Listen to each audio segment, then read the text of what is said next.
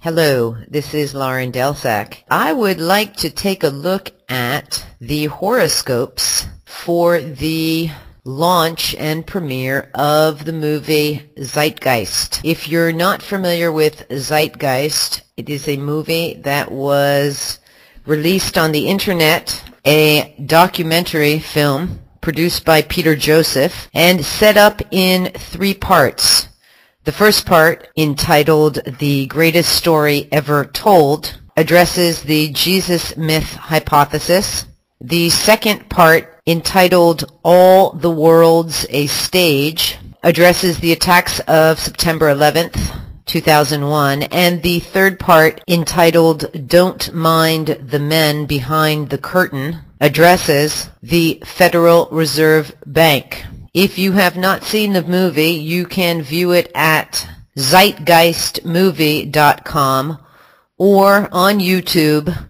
Just search under Zeitgeist the Movie and you will find it all over the place. I happened to come across Zeitgeist while I was doing research on the topic of astrotheology and happened to view the film just this week. I was so blown away by it that I had to look at the horoscope of Zeitgeist when it was released, which I'll explain, and study it. So that's what we're going to do now. And you will be amazed, especially if you have seen this film.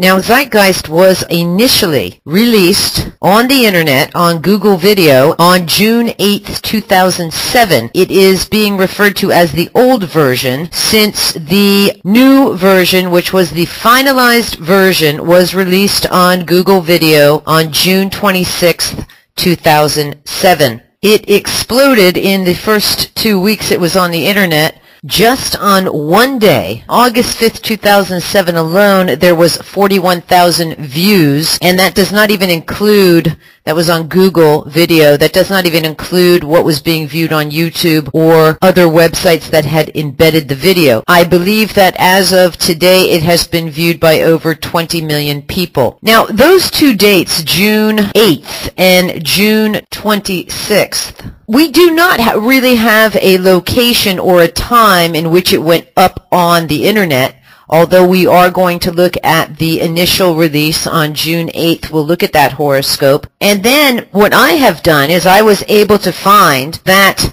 the global premiere of Zeitgeist occurred on November 10th, 2007 at the 4th Annual Artivist Film Festival in Hollywood, California. Zeitgeist won the top award of Best Feature Documentary / Artivist Spirit in 2008 in Hollywood, California. It premiered there, the global premiere, on November 10th, 2007 at 9:15 p.m. in Hollywood, California, and that is at least a horoscope that we can study because we have a time and a place and a date.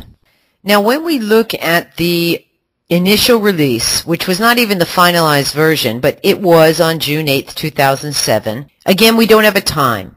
So we have to ignore the ascendant, the angles of the horoscope, the ascendant, descendant, midheaven, IC angle, and actually we have to ignore really the moon. This horoscope that I'm bringing up for you, I brought up at 6 a.m. and I brought it up in New York, for various reasons, which I won't even get into. But anyways, I just want to show you what is being aligned here. We have a T-square. We have Jupiter in the sign of Sagittarius, the final dispositor. We can think of the word truth, bringing out the truth. Opposed the Sun in Gemini, everything to do with communication. So we're communicating about belief systems. Squaring up to the North Node, everything to do with destiny, the public. North Node was at that time in a wide conjunction with Uranus in the sign of Pisces. We can think of rebellion, revolution, having to do with spirituality, metaphysics. And it just so happened that at 6 a.m. we have the moon sandwiched right in there between Uranus and the North Node. But what I want to bring to your attention is the Sabian symbol for that North Node degree on June 8th, 2007. 2007. The North Node was at 11 Pisces 17. Now I am going to be referring to the phenomenal book